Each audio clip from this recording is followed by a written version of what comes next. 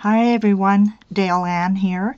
In this exclusive video that only you or the Positively Creative community members will see because of the link, I will show you how to take a simple white eraser that you can get 3 for $1 at the dollar store. This one was slightly used already, but it doesn't matter. And carve it into a holly leaf stamp that you can use to make cards, tags, or even wrapping paper. Once you get used to carving, there will be no end. You'll be thinking of all kinds of ideas. So let's get started. You can use a line drawing that you can find free online, or draw it yourself and how big you want it. You begin by drawing the first part of the leaf. I would go all the way out.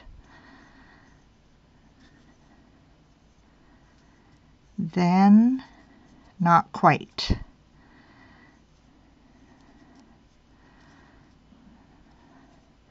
And the drawing doesn't have to be perfect. That's all part of making your own stamp. This is like an X-Acto knife, and you can use that, or you can buy very cheaply. This is a Speedball set, but I think it was like $5 or something, and it comes with all these sizes of nibs that you can take off, and it's as simple as that. When you're carving, you always want to go away from you. These are sharp. And I could change to a bigger one, but I'm not going to. And you just keep carving away the pieces that you don't want to show on the stamp.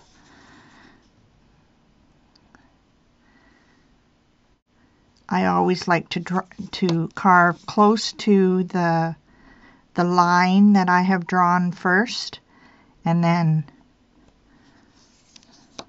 take off the pieces.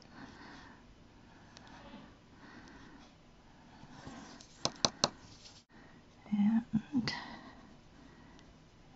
just nice and slow.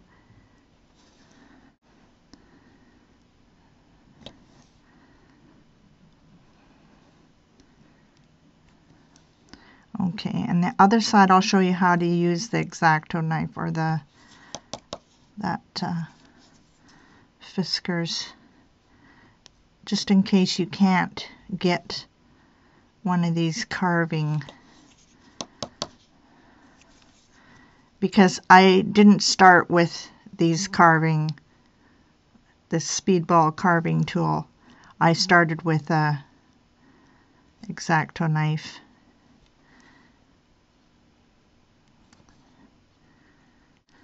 Just keep carving away at what you don't want to show. Now we'll go on to this side, and you just go slow, and you want to go on this side. I went in about 1/8 of an inch, and that's about what you want to go there. And then once you have gone towards or close to the line, then you can go and cut so that you can pull that out. And with an X-Acto knife, it is neater. You don't have all this lines, but that's not going to show because of where you have cut the stamp. And you can go like this, nice and slow.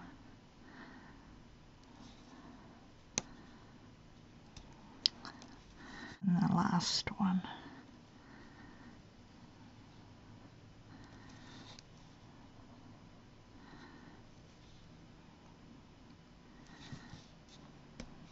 Okay.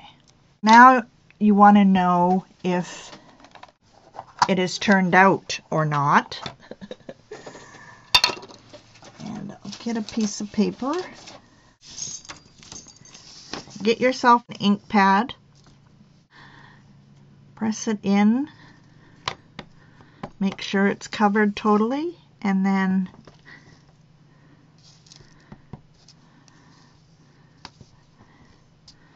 okay, so this edge right here, there's an edge right there that's, and right here is showing up. So then see all these pieces here that are green? You want to cut those. So I'm going to take the X-Acto knife, and you're going to get a little dirty because of where the ink is. And you just be very careful cutting away. It's better to take small little pieces than big pieces. And if you do make a mistake, it's just an eraser. You can turn it over and start again, or toss it and start again. Let's try this again. And we want crisp edges. Okay, good. Now, you know how on a holly, there's like a line up the middle, right? So just very lightly,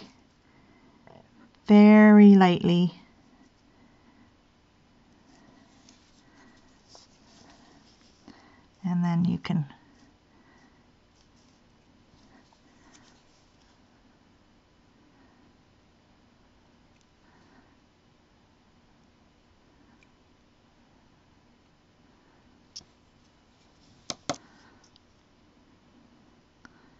just continue that line.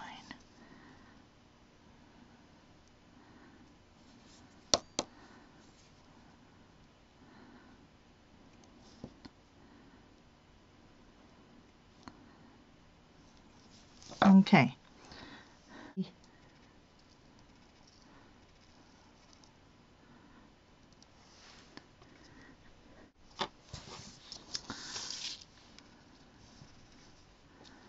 There.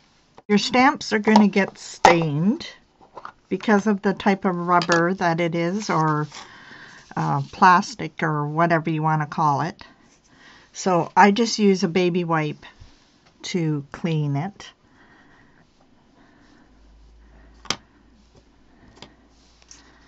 Okay, now I'm going to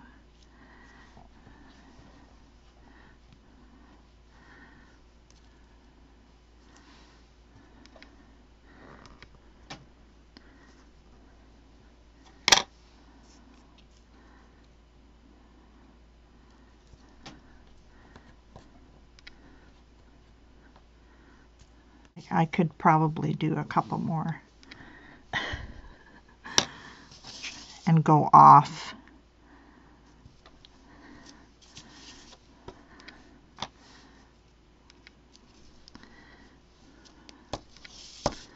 Okay.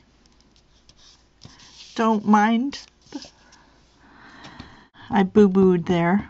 So this is a real red ink pad, and I'm just using the eraser on a pencil to make the berries.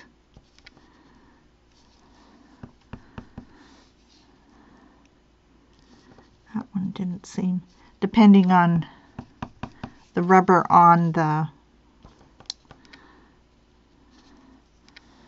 this one's got kind of a dent in it, I guess.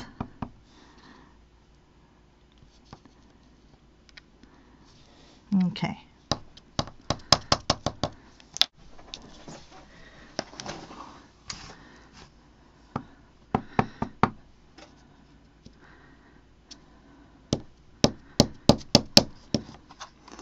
If you have a to and a from stamp,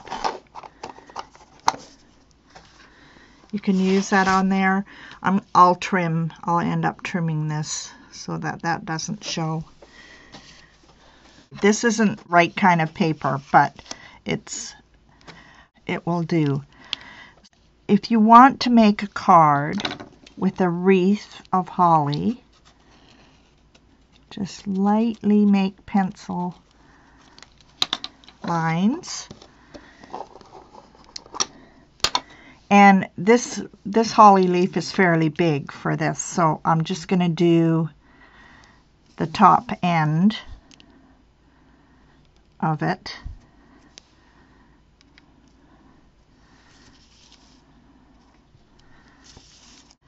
And this is not going to be perfect either. But I want to give you an idea, and you can practice. You can make 2 different sizes of holly leaves. A small one for a card and the bigger one for tags. And this one is also good for making your own wrapping paper, whether it's brown craft paper or the white rolls that you can buy.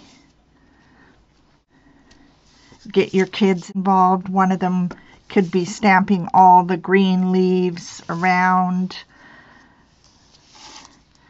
And then another one can go around with the pencil.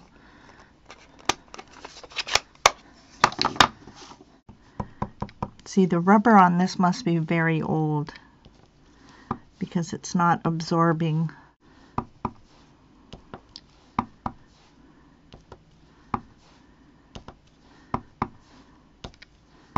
You can pretend this is the front of a card, like that, and then you could put your sentiment right there. I have made other stamps, some of them out of pink rubber.